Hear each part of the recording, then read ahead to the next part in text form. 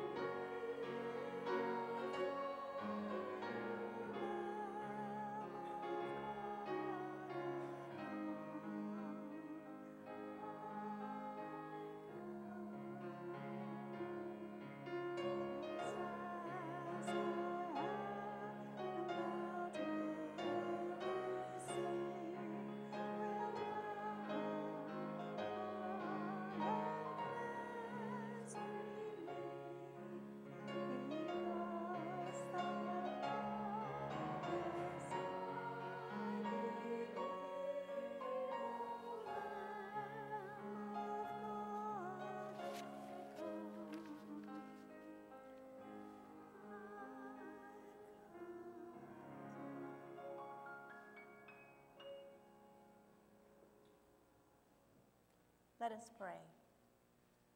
Almighty and loving God, quiet our minds and let us receive the message that you wish us to hear. And may the words of my mouth and the meditation from my heart be a blessing to you and all who hear. Amen. What is a covenant? Well, it's a binding agreement, perhaps at times even a legal agreement. But with God, a covenant is a promise to uphold. From the dawn of biblical times, the story of God can be visualized as a faith-filled adventure of humanity attempting to live in relations. Relations with the light and darkness, relations with earth and water, relationships with wildlife, relations with the elements of climate and shelter, relations with other human beings, and ultimately, I think, trying to relate to the how and why everything came to be. And as the story goes, in the beginning, God created. And when he created human beings, he placed them in a garden where they began their right relationship. The Creator walked in the garden with them while the cool evening breeze rustled through the trees. And God promised to be with them always, provide for their needs, and even said, humanity can eat from any tree but the tree of knowledge of good and evil. For the day that you eat from that tree, you will die, God said, and our promise, our relations, our covenant will be broken. Humanity would need mercy, they would need protection, and they would need the promise of hope for divine, eternal relations in order to be right again. In our lesson today, the Apostle Paul believes that Christ is the fulfillment of our much-needed new promise, the covenant of grace and salvation. So let's take a little history lesson regarding who these covenant people of God were and continue to be. The Jewish people first and foremost believed that Yahweh, God, is the one and only true God of Israel. They are a covenant people of faith chosen by Yahweh's mercy to be in relationship with the Creator, which continues on to their long-standing religious belief system. God promised to protect them, the people of Israel, and they in turn promised to maintain all the rituals and the laws that God had given.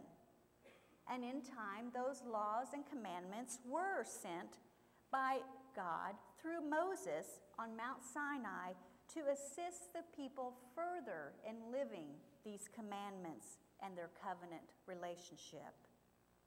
But today we find ourselves in the New Testament lessons of Galatians.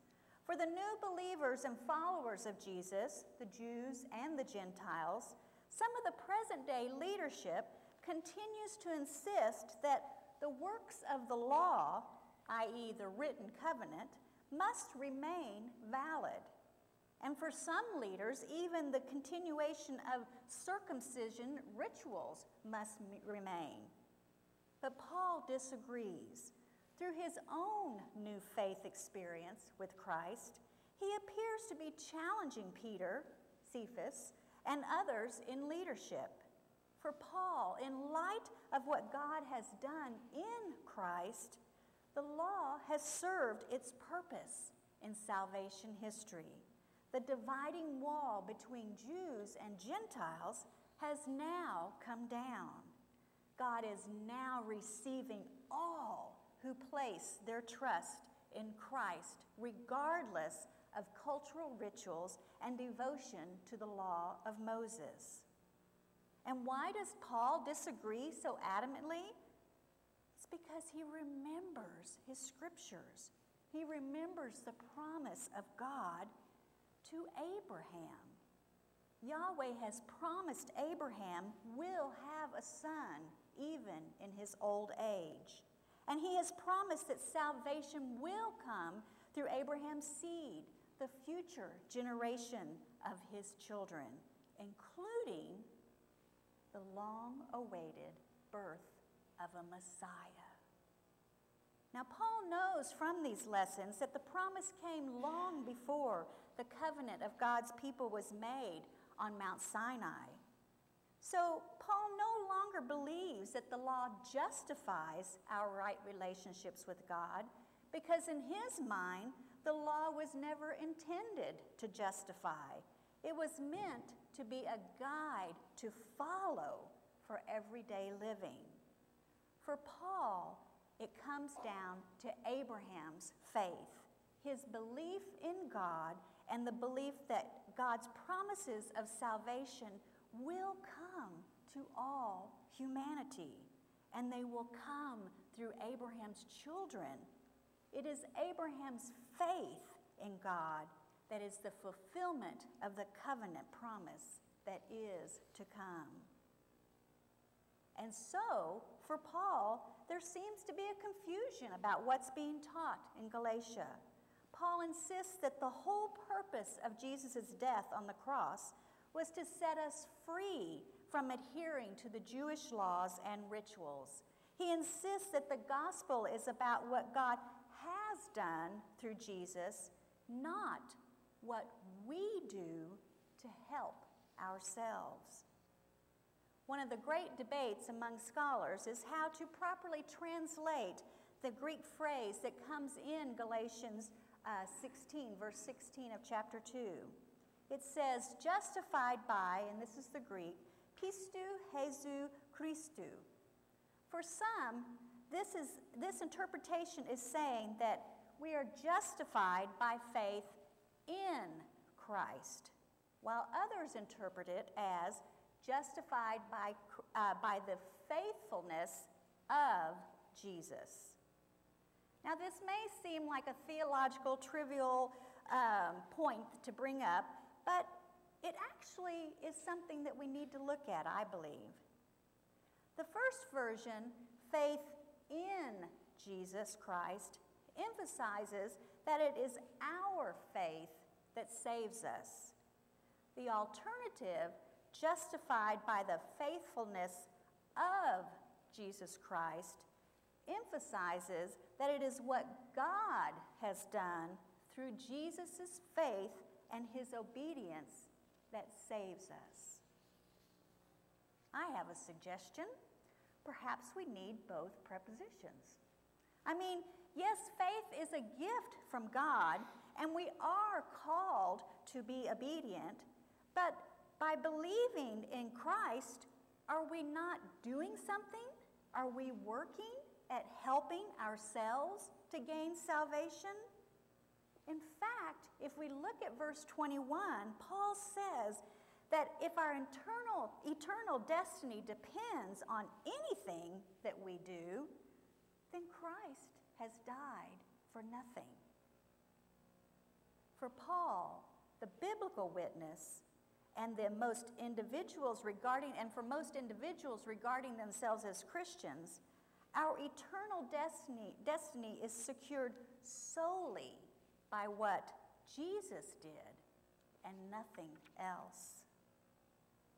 So, theologically, I guess the reasoning that justifies why, I guess that I can see this reasoning that justifies why some of the scholars choose to translate pistou Jesu Christou as the faithfulness of Jesus Christ. But we don't have to decide that today. You can work on that on your own, or you can call me later on. But I think that the important part to remember is that we don't want to be exclusive in the way that we define this. We want to be able to think of it as an inclusive way of inviting all to the gospel of grace. For now, let's just agree on one thing, that faith is the active involvement of God's grace toward creation. Now, I'm guessing in Paul's day, and possibly even here in 2016, the apostles, or our many leaders, are struggling with self-identification of these new worshiping communities following the teachings of the risen Lord. As the new congregation pushed out into largely Gentile communities, questions arise regarding the believers' relationship to the law of Moses and to Judaism as a system, as a religious system. PCUSA teaching elder Reverend Dr. Alan Brim suggests it's as if they are asking themselves, was the church to open the doors wide for all newcomers? Were her boundaries to be as wide as the entire human race? Or was she, the church, only to be an extension of Judaism to the Gentiles? I believe Paul's letter to the Galatians addresses these questions. On the surface, today's passage is talking about works righteousness versus salvation by God's grace alone. But for Paul, I feel our lesson is deeper than that. Paul is very upset with Peter, or Cephas as we hear in the readings. Each of the apostles has been commissioned to share this good news of God's grace that is available to all, be that Jew or Gentile. In other words, following the way of Christ in these new religious communities allowed everyone to be equal players because they all shared one thing in common: the grace of God through Jesus Christ, regardless if they were Jew or non-Jew. According to Paul, Peter is practicing double standards while he's in the presence of these new converts, as well as when he's standing around the leadership of the Jewish community. When it comes to cultural practices and the gospel of grace, Peter is picking and choosing which one he wants to do depending on who his audience is. Paul wants everyone to be included, regardless of cultural practices requiring circumcision or dietary rules. And it's as if he's pleading. These traditions are not what makes us followers of Christ. It is what God has done through Christ and our belief in this powerful grace of our Creator. Paul does not want to create a new religion with new ritual practices. He feels deep in his heart that God's love is so plentiful that he is willing to promote a sense, as one scholar notes, a sense of plurality of the essence of the ultimate truth of the gospel. We are saved by grace through faith. I mean, think about it. Here we are as Presbyterians. We have Baptist friends, we have Catholic friends, Lutheran friends, evangelical, non-denominational, maybe even some Muslim friends, and perhaps we even have friends that consider themselves spiritual and not religious. And yet, somehow, we all hold on to a common denominator of truth. Our faith, our belief system, is something far greater than ourselves. And this provides a means of hope, forgiveness, comfort, assurance, and the willpower to continue to experience, share, and extend God's love, the good news that we can encounter, whether we are Jew or Gentile. Yes, our denominations and religious traditions do have the potential to make us communities of exclusivity. And sure, it's natural to have a sense of allegiance to the Presbyterian Church. Most of us sitting here are Presbyterians this morning. But as for Peter, well, Paul's upset with him because he just kind of keeps jumping back and forth, not quite sure where or who he's supposed to be. Paul is so upset, he cries out and says, "Peter, you're a hypocrite. Stop riding the fence. Live your life as the risen Lord is in you. Yes, you can uphold those Jewish rituals, but don't expect non-Jews to participate in them just because they now believe in the gospel of grace. It's not the law that saves us. In fact, it never did. It's God's grace through Christ, faith, and obedience. Come on, Peter, don't you get it? Paul had his own transformation of faith experience on that road to Damascus when he was persecuting the early Christians. And it was that experience of divine love that God gave him that changed his whole understanding and brought him back into a right relationship with the Creator. Are you guys still awake out there? Are you hearing this good news? Okay, well, it is this new understanding that through faith in or of Jesus Christ, that God has the power to recenter one's mind, one's heart, and spirit, so that we can begin to open our lives publicly for the betterment of the world, revealing Jesus' intimate nature and the spirit of Christ's faith that lives within each and every one of us.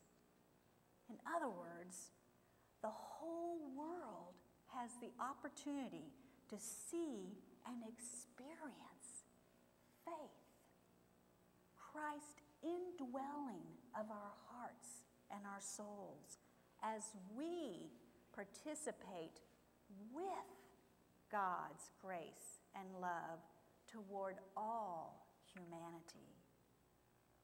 Simply put, today Paul is calling each of us to coexist through the power of God's grace with all humanity, regardless of religious or non-religious backgrounds. Think this is a pretty tall order? It might be. It might be for many of us. But I think this is when the gift of faith must step in, and I believe Paul would agree. Because, yeah, there are differences and rules to identify us and separate us as communities, but these rules and rituals and identities don't make us right with God. Yeah, they're important to maintain a sense of structure or decent order, and perhaps even assist in our health and well-being. But hear what Paul is saying. If following the rules is what it takes in our lives to be right with God, then Christ died for no purpose toward all of humanity. My friends, Jesus Christ's life and death did mean something. It meant something for you, and it meant something for me and all the people that are beyond these walls, because it's Christ's faith in God, his daily living actions, his obedience to death, and his assurance in the miracle of the resurrection provides the means for each of us here today to be right with God. How? Again, by faith. Believing that Christ did die for all humanity, for you, for me, for our neighbors, for the widow, for the one whose body is riddled with infection, for the one whose son or daughter has been sent off to fight, even the one who's lost in depression, who no longer believes in anything, much less a higher power. This past week, some of us may recall our own personal memories of the late boxing champion Muhammad Ali. You may have been a fan of his for his athletic abilities. You may have appreciated his voice to stand up against fighting in the Vietnam War under his name and religion. You may even admire him because he still did this, and he lost his championship title, and he lost 3 years of his athletic abilities during his prime.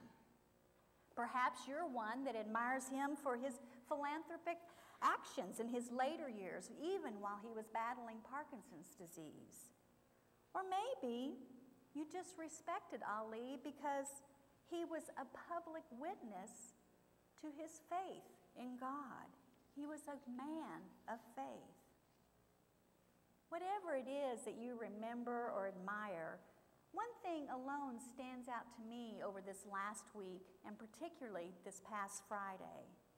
And what that is that the masses of individuals that came to worship with each other, respecting the life of Muhammad Ali. People from all different backgrounds came together to honor his life and his accomplishments.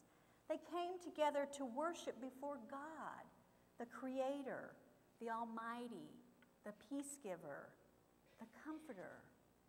They came to worship before Allah, to worship before the truth, the mystery, and the grace.